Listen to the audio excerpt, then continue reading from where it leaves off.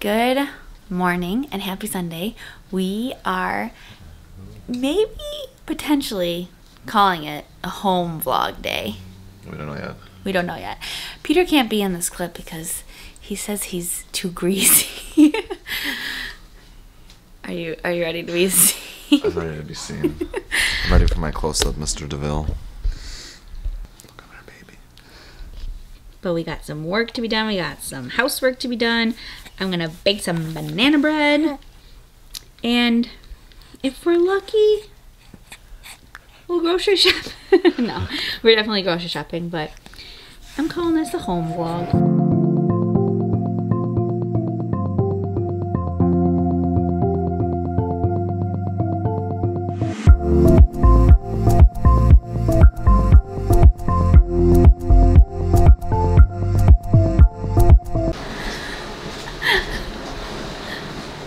I look like Lucius Malfoy. You do. And my eyes are watering for some reason. I guess I'm really not vlog ready, but here we are.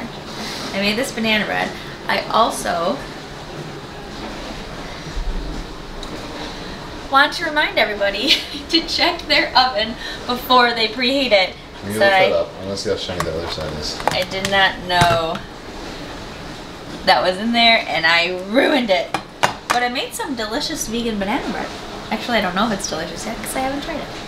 But that melted. All of a sudden, like Sarah preheated the oven and was like got busy with something with James, and all of a sudden, like I was working all day until about 4:45. I was like, I smell some things, and Sarah's like, nothing's in the oven. I was just preheating it, like just heating it. And I walk over, open it up, and that is just molten, and all of that was dripping and stuck to the bottom. So then I had to cool off and So sorry. chip it all away and everything, and then we had to bake it, open up the windows because you know, it smells of burning glass or plastic. Yeah, it was a joint effort. Peter put it in there and it shouldn't have been, and I didn't check when I should have.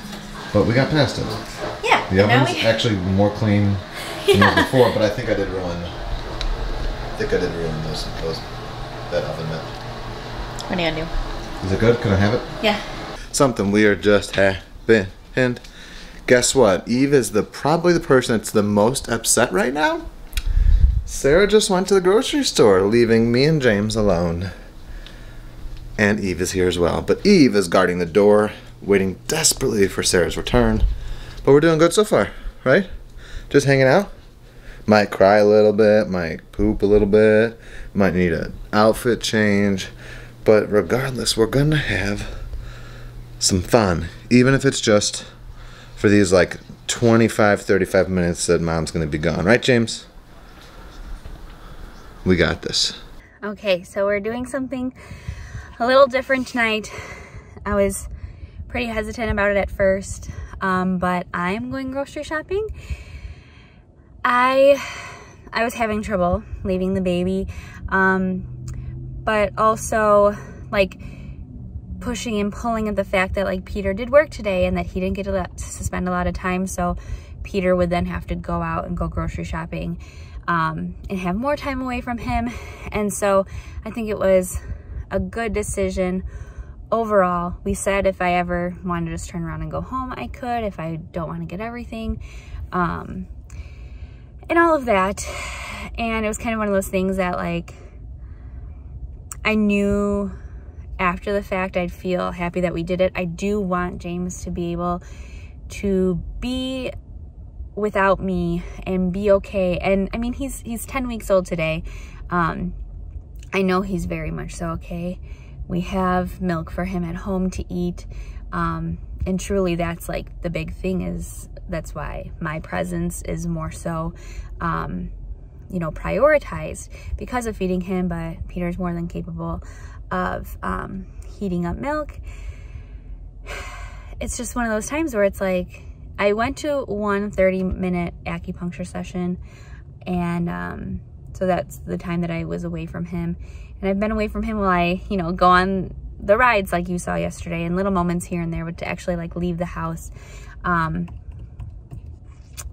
it took some convincing, but I feel decent. And yeah, I think it's cool to talk about that. That's something that isn't necessarily a struggle, but just a hurdle that families have to deal with when they have little ones, big ones, anything at home that it's difficult to separate yourself from. So I just stopped at Walgreens.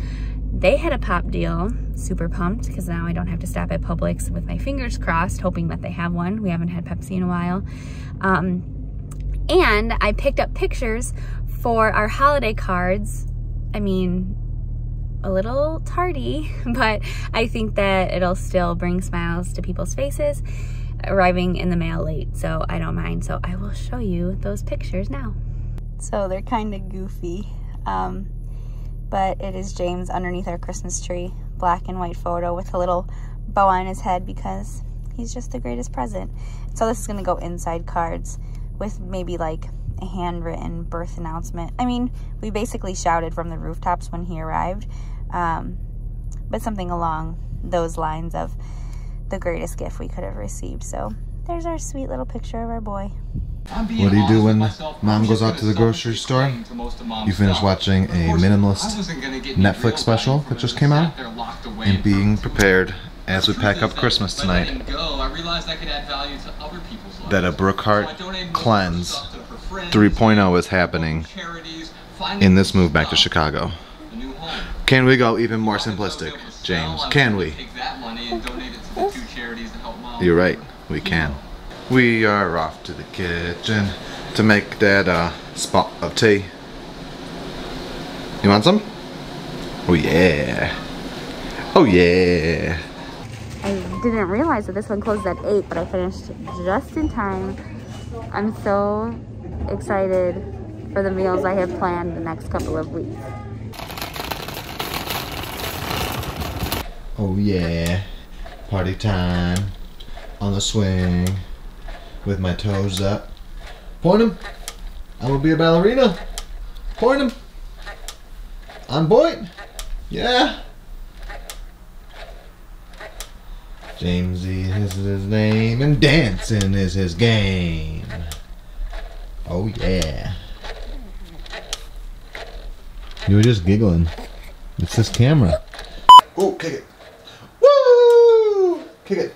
Woo! Kick it. Woo! So as you know, this may look like a boring moment in the vlog for you, but this is by far what I've wanted to do my entire life. This is better than any Moonlight Magic, Disney theme park. Jamesie is his name and music is his game. He likes to go running with Dad when he's older, maybe. Or maybe you'll hate running, like Mom. You're gonna be your own person.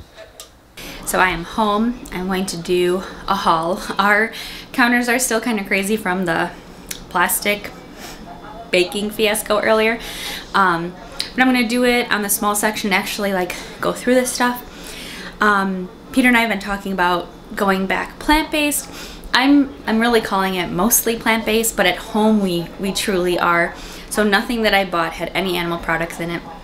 I also have had this idea, which I think will be really good for Peter getting back into running, and for me to just feel better and to feel like I'm getting all the nutrition I need for me and for James, is making these bowls. I've seen them on Instagram, a few of the plant-based people that I follow, and basically they always just have like little, I don't know, it's not maybe mini, but they just have little, I don't know, maybe you would just call them sides, like a lot of sides that you layer over a bowl of quinoa or a bowl of rice, and then you kind of just mix and match different flavors, different dressings, and then they're called like power bowls, kind of like if you were to go to the bar at Whole Foods and get just like a bunch of stuff and pile it on.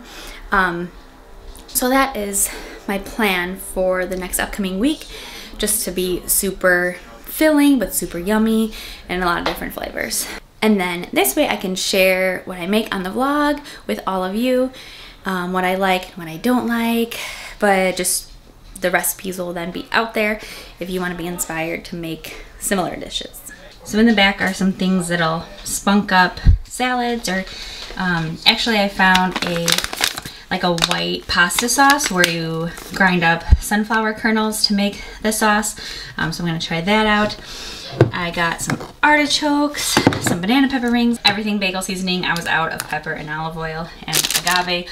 All of those things can be quickly made into dressings or fun toppers.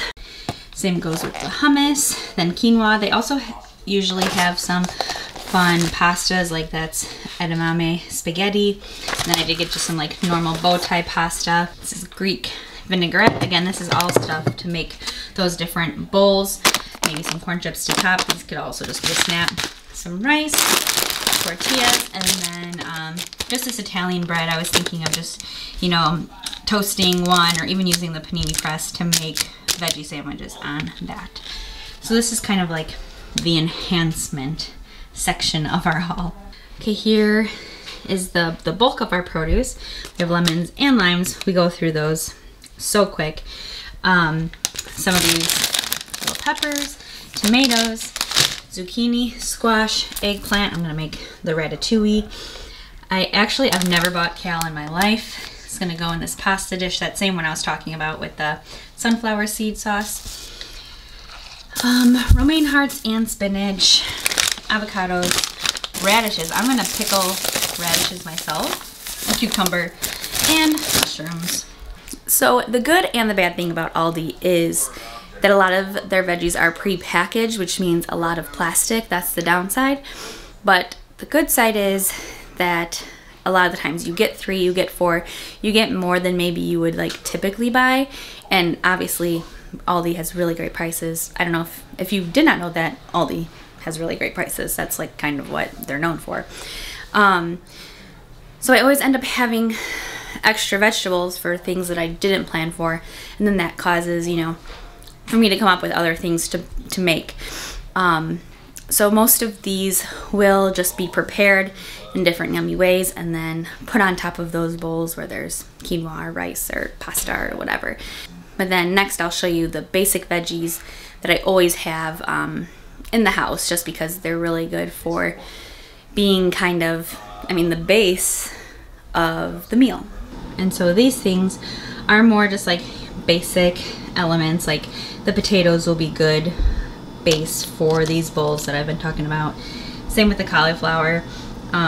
Almost everything I cook starts with sauteing onions. I did get one red one, but typically I get the sweet onions.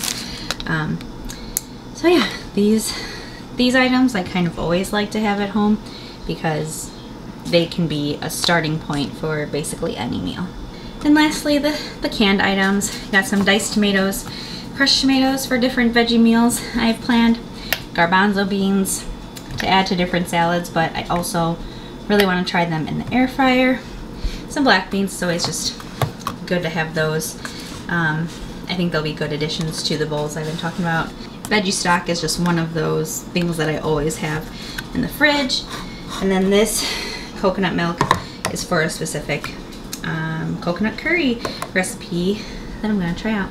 So all of that, everything I showed was $91. I was trying to stay below $75, but there were a couple of things like the olive oil and the seasonings that I typically wouldn't have to buy, but we were just out of it. So I'm pretty happy with how much I spent. I honestly think I can make a ton of great meals out of all of that. And yeah, I think that we have not cooked regularly since the holidays because we stayed at Disney so many different weekends, and with my mom coming and just having specific meals planned for each different holiday, it has been a long time since we've had like a stocked fridge. And I think that that's really good for our just routine and just our feeling, I don't know, good and just regimented in our everyday life. And so I'm really excited to get back to cooking and back to eating to feel good. So for a quick dinner tonight, I'm gonna throw these. Hey, you can't have potatoes. They're super quick red potatoes, olive oil, lemon juice, some Dijon mustard, and then salt, pepper, garlic, oregano in the air fryer. We've been doing the max crisp setting for like 8 minutes, and then you take it out and shake, and then another 8 minutes. And then I was inspired by the Amy Schumer Learns to Cook and made little crostini. So I just crisped up some bread, put some hummus on it, and then mixed some of those artichokes I had just showed with some spinach and tomatoes with everything seasoning on top. And there's our quick dinner. Oh, looky here. Peter's training for a marathon in April. Oh, we gotta sign up for it now. There's one in Milwaukee. When I come back, I want to see a registration email. Oh gosh. Milwaukee is doing their marathon. The pricing changes tonight. Yeah. Pricing changes potentially before I'm back in this run. Oh gosh. Milwaukee is slated to have their race in person in April. Pretty much 12 weeks from now. So that's 12 weeks is a standard training block. So it'd be good for me and Grant both to get that in there, and then I think that you really like having a goal. Yeah, I think we're gonna start setting monthly fundraising goals for ACS too. Ooh, because okay. It's like there's such a yeah. Bye. Bye. Just as much as we love talking to you guys, Peter and I love talking to each other, and so I feel like he's been getting ready to go on this run forever. So that's why I shooed him away. Now that is a songed out baby. Don't mind the lack of pillowcase. It's in the wash. Back from my run, it went well. Did a 5K. First time, honestly, our first time I've run since Wilderness Lodge. So that fun vacation is for sure over. So back to the grind. I'm actually signing up for races to be like milestones before the big ones. But I don't know if Sarah told you, but she picked me up a plantar's wart freezing device at Walgreens. I won't show you, so don't get freaked out. But I've never done this before, and I've got 2 wicked ones in the bottom of my right foot. So great thing to do right when I start back to running. Should have done this like when I wasn't gonna run for a while, but figure it out, right? Jamesie boy is his name, and bath time is his game. He's starting to like put his fist in his mouth, but then he like doesn't know what to do next. He says, so sometimes he gags. He says all the power to the people. Jamesie boy, wait until we start protesting in the streets of Chicago. Can't wait.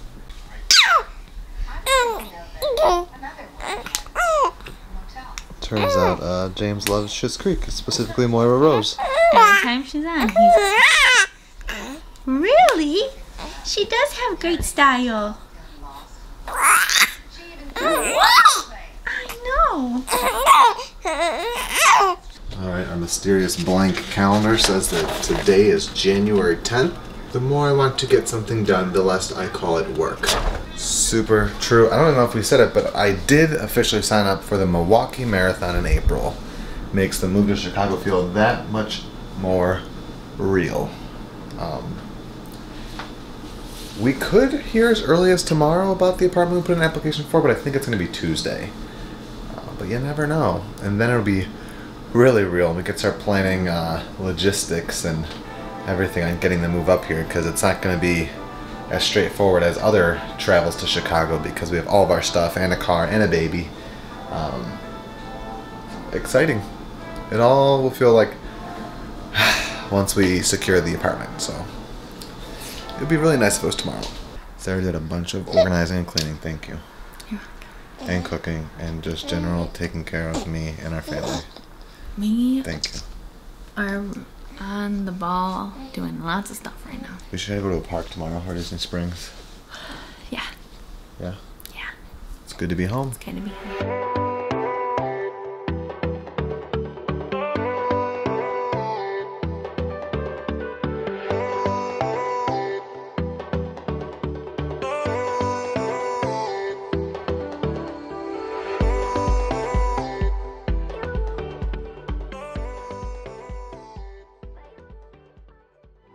We know what our goals are.